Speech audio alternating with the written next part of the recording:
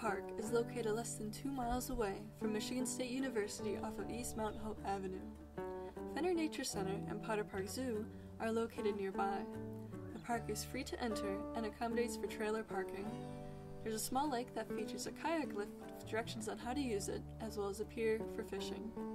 There are some trails off to the left of the pier, but they are not official and have been created by visitors exploring the woodsy area.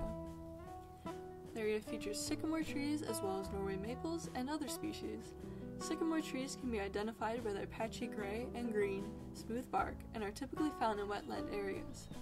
The Norway maple has a similar shape to the sugar maple, but the Norway maple's leaf is larger and usually has extra teeth on the lobes of the leaves. The bark is grayish-black. Additionally, Crego Park offers access to the river trail. The trail is paved and is spacious, giving plenty of room for walkers, runners, and bicyclists. For more information on other Lansing parks, visit lansingmi.gov/parks.